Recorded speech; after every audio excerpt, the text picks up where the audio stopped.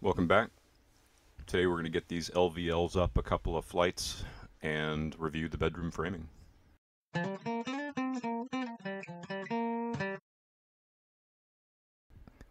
On the last video we had just started building one of the interior walls for the bedroom, and now all of the interior walls are basically complete.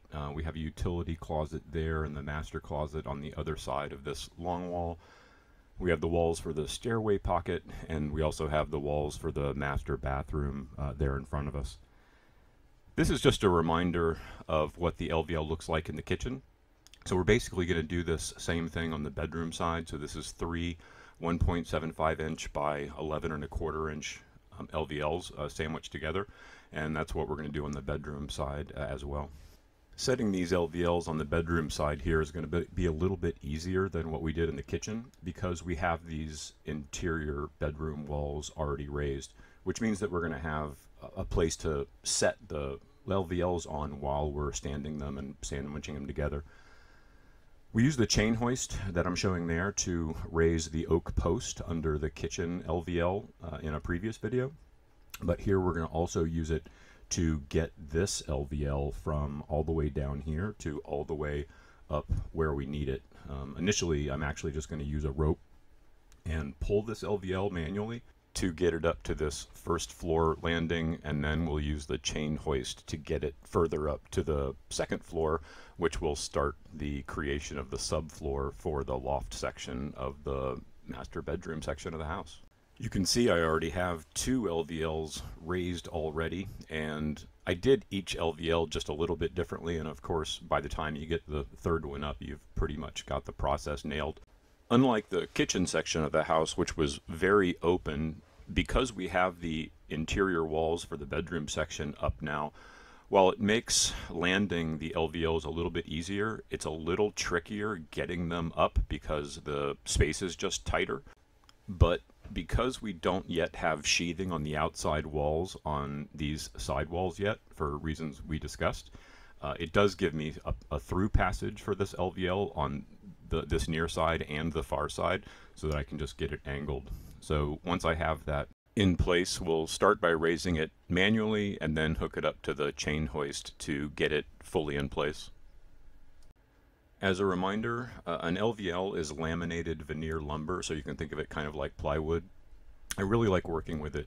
These 22-foot LVLs are dead flat, they're dead straight, and when you sandwich them together, they're stronger than normal sawn lumber.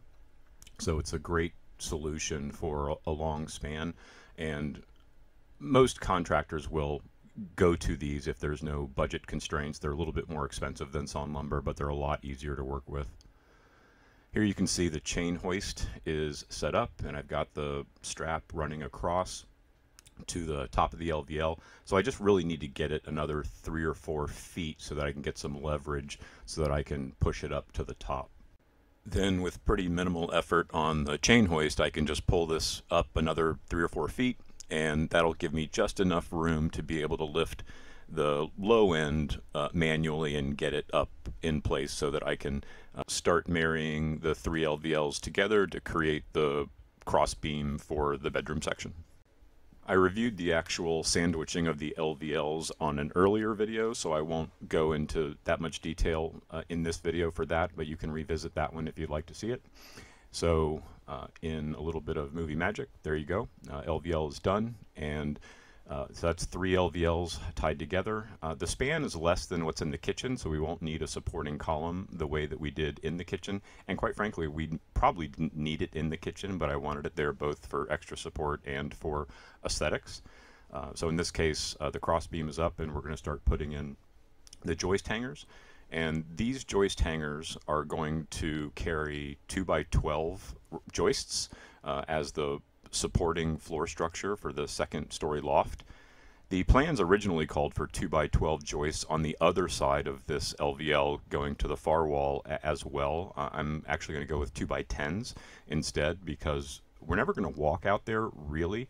There's going to be one small storage area on that side of the LVL, but the entire loft and the walking section of the house is going to be on the side of the LVL that I'm standing now. So going with 2x12s on this side, 2x10s on the other side. And again, that's a little bit of a change to the plans, but because I know what the spaces are going to be used for, it's certainly sufficient for what we need. We're also going to change the height of the ceiling in the hallway leading from the great room into the bedroom section, which is another reason I went with 2x10s on the other side, because in the areas where we're going to increase the height of the ceiling, those 2x10s are going to go away entirely. And for those who have been joking about the moat that we are building around our house, I'm excited to say that we are now backfilling the house so it'll look a little bit more normal. So our bulldozer guy James came out today and started backfilling the rest of the house.